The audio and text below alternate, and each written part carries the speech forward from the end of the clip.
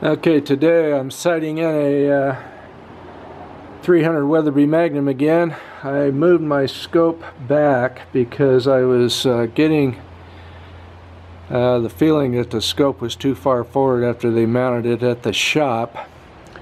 So I moved it back about an inch so that when I put the rifle up to the shoulder and cheek on the comb, I pretty much have a full sight picture. So that's where a rifle should be mounted. The downside is the scope is 1/100th of an inch off the top of the number 2 contour barrel on this puppy. 26-inch number 2 contour barrel, and hopefully it's not too close to the barrel for the scope to receive any shock. We'll find out. Anyway, I'm going to be shooting down here at 100 yards. I'm hoping the scope is pretty much bore sighted, even though I moved it back in the rings.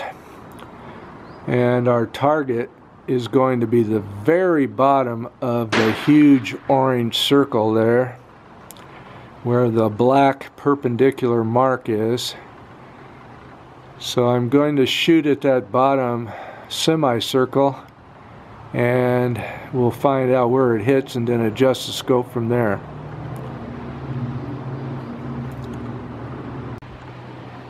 Okay, so shot number 1. We're doing pretty good actually for not actually bore sighting and just hoping the scope would still be halfway aligned. Shot number 1 looks like it hit 1/2 inch high and 1, 2, 3 and 3/4 inches left. So now I'm pretty much just going to adjust it 3.5 minutes right, 3.5, 3.25, or 3 3/4 minutes to the right, and we'll see where we hit after that. Okay, so I just adjusted 15 clicks right, which is 1/4 of an inch per click at 100 yards. So we'll see what happens here after I just let the barrel cool for a minute or two, and we'll see what happens here on shot number 2. Okay, shot number 2, a little higher, looks like about 3/4 inches higher, still about 1/3 of an inch left. I like the height. I might even raise it up a little because at 200 yards I want to hit about 2.5 inches high. I mean at 100 yards I want to hit about 2.5 inches high. I'm gonna have to look at my notes, but so far so good. We'll adjust the scope a little more here, and then we'll get ready for round number 3. Okay, after checking my notes, Weatherby Ballistics say if you want to zero at 300 yards with this 165 grain Spire Point ammunition, which is factory ammo, you need to be set at about 2.8 inches high at 100 yards. And before I had myself set up about 1.5 inches high. So I'm going to go for 2.5 inches high at 100 yards here. It'll probably carry on out to 200 yards about 3.5 inches high. So I don't want it quite 2.8 high at 100 yards. I want it a little less than that. So I'm going to go for 2.5 inches high at 100 yards, which means I need to come up about 1.25 inches from what I'm seeing here. So I'm going to raise the scope 1.25 inches, move it right one more click, and we'll see if we can get on the perpendicular line somewhere there, and then we'll take our shot. Well, here we go again. Results don't match adjustments. Looks like I either generated a flyer because I flinched, or one of my prior rounds I flinched and I shot low. Who knows? So now it's a matter of trying to squeeze off a couple consistent shots to figure out what part of the ballpark we're actually hitting in. So time to do a 2 or 3 round group before we futz around anymore with a scope.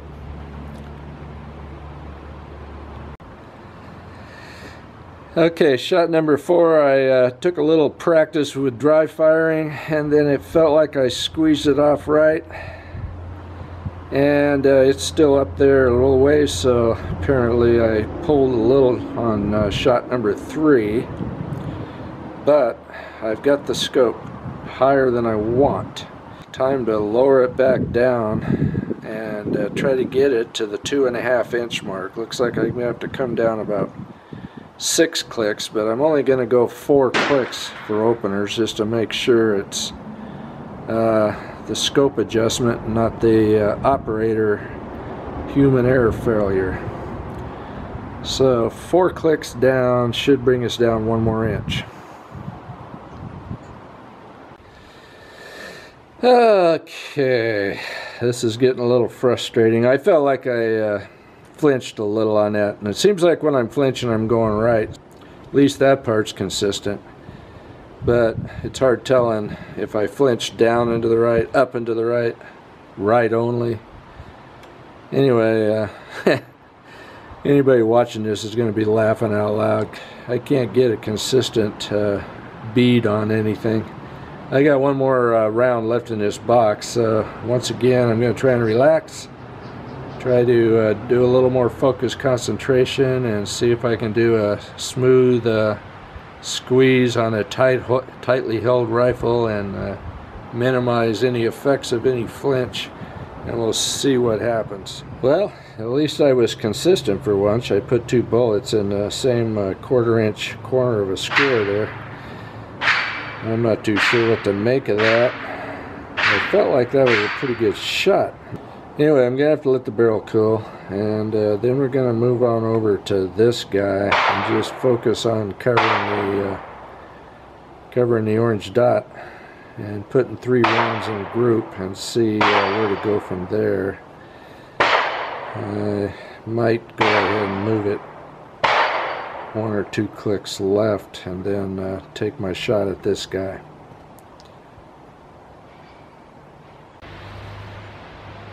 Okay, after letting the barrel cool a little bit, I just put 1 more round down range here at the plate. We'll see how I do on the next one, and probably try a 3-shot group here using a new box of ammo, and hopefully the 3-shot group will be halfway in the same area. We'll find out. Okay, there's shot number 2, slightly higher and to the left. Not too bad for me, considering how often I tend to flinch with this rifle kicking me in the shoulder, but if I can get my brain wrapped around it and try to do good, maybe we'll get a 3rd shot here that's in the right zone. Well, it's not often that I make a decent group, and time to let the barrel cool again. I'm going to walk on down there and measure that, take a picture of it, see how high off dead center it is, whether I'm inch, looks like I'm more like 2.5. I want to be 2.5 inches high, so I might just be in the ballpark. Anyway, we'll go on down there and measure it.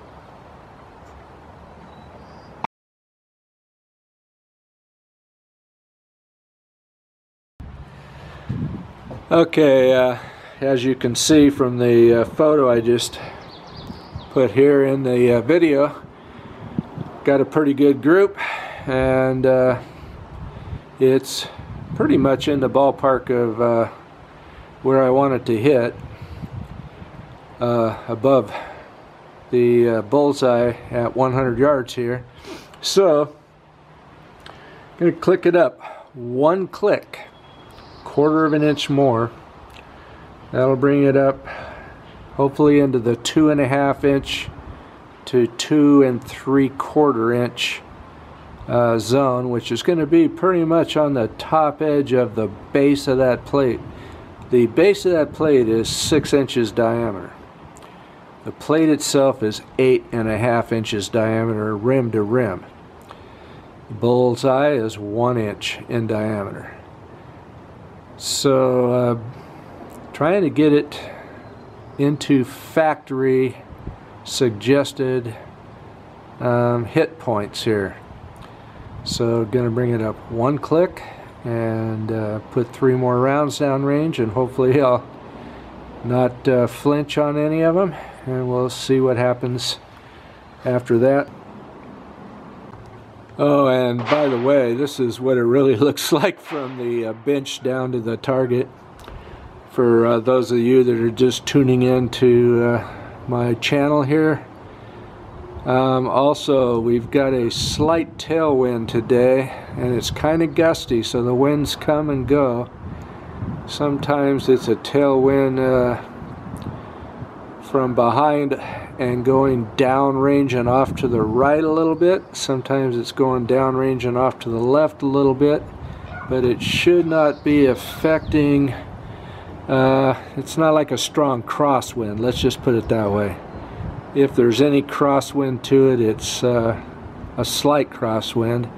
Although with the concrete wall and everything, it does tend to generate a little buffeting. It's not like trying to shoot 100 yards indoors with perfect conditions. But it's as good as it gets around here in this neck of the woods in the northwest Washington, Puget Sound area. So anyway, again, we'll be shooting down here 100 yards at the 8.5 inch diameter paper plate with a 6 inch base. Well, I'm not sure what to make of that 3 shots. First one was the low one, the second one was a little higher, and the third one was higher yet. So I think the operator needs to figure out what the operator is doing wrong. Either that, or as the barrel heats up, it starts crawling up. One or the other. But time to walk down and we'll try to put another paper plate. I put those 4 marks to help center the crosshairs. So I'll go replace this plate and put another one with 4 marks and see if we get the same sort of results after the barrel cools a little bit. Okay, let the barrel cool and shut the first round here at the new target. I marked it with 1 inch ticks there, and that one hit right at 2.5 inches, just a hair above 2.5 inches. So that's right in the sweet spot. Hopefully I can do that a couple more times and then we can move down to 200 yards. Okay, we're moving out here to 200 yards and 200 meters. It looks like I'm hitting about 2.5 inches high at 100, so we'll see what happens here at 200. Got the bullseye set up here at 200. Up above, I've set up a difficult to see but kind of wrinkled old and stupid Marxist Libtard Democrap. I'll let you guess which one at 200 meters here. I'm only going to probably take 1 shot at this Libtard just for the fun of it, but my first few rounds are going to be at the bullseye to verify the scope settings and everything here at 200 yards. Well, that's confusing in a good way and a bad way, but I put a new target up down there and did 2 rounds pretty quick after running a patch or 2 down the barrel to clean it. And lo and behold, I got a pretty tight little group to the... shot 3 was a total waste. I knew that I farked up on that one. So forget that. Shot 4 felt more comfortable, but it's kind of like playing a game of Texas Hold'em. I have a feeling those right two I flinched on a little, because I tend to pull right when I'm pulling the trigger. I'm trying to figure out if I'm holding the trigger with my trigger finger correctly. So anyway, practice makes perfect. I'll throw a couple more down there and see what happens. Looks like 4 and 5 were kind of splitting the difference from hitting it in the vertical, so that's good. I just wish I could be more consistent at this longer range. I don't know how the hell I'm ever going to get out to 1,000 yards like this. But I guess I'm not going to be trying with my hunting rifle, just my new precision rifle with a 60 power scope instead of 14 power. Anyway, one more shot, then I got to clean up and get out of here for dinner. Okay, so that's a triangle. We'll measure that.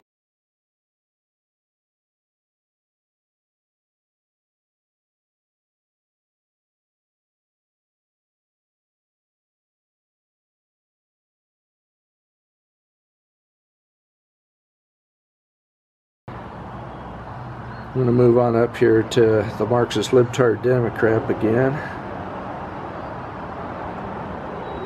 Get a good hit in the forehead on the last shot by aiming pretty much at those marks on the nose there. So I'm going to try a couple more rounds right at the nose and see where they hit, and then I'm out of here.